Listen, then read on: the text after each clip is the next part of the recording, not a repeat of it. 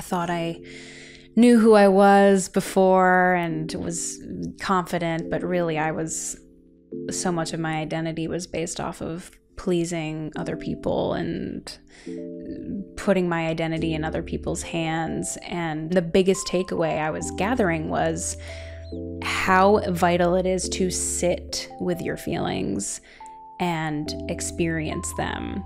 I was on a very big healing journey 2 years ago, which is how this all really started. And the biggest thing I kept reading was feel your feelings. Sit there and let the feeling be in your body.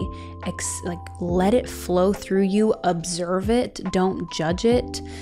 Let it happen as it needs to happen. Let it flow through you. And so that's what I did.